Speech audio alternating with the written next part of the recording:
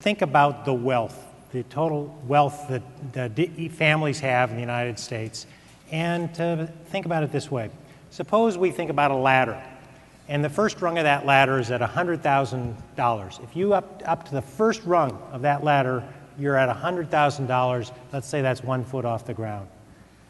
Over half of Americans wouldn't even be at that first rung. By the way, they were 5 years ago, but now they're not. Over half of Americans wouldn't be there. So it'd be great just to get that first rung. Imagine getting up 10 rungs.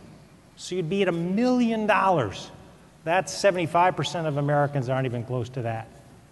But we're not even close to where we're going to be. So if you're really lucky, you're 10 feet up at $1 million. What about the billionaires? They're 2 miles up. What about Bill Gates? He's 60 miles up on that ladder.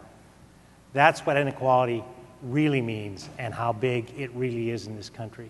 There's so much evidence that young people today, especially the kids being born today, are not getting even the same opportunities that people had 20 years ago.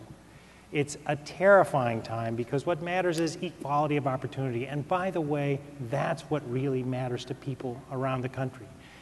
We're losing our chance to really have one nation because our children are being denied the opportunity to get ahead.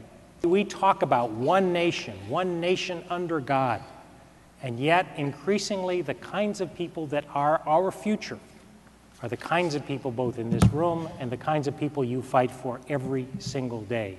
And yet those people often have the least advantages. We see growing evidence that children in this country are, because of the family situation, because of the income in the household and so forth, they get less time with their parents. They go to worse schools.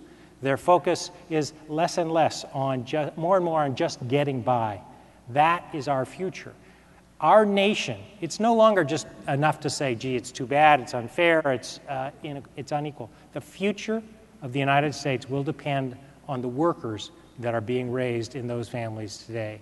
And right now, we're in a terrible, terrible situation.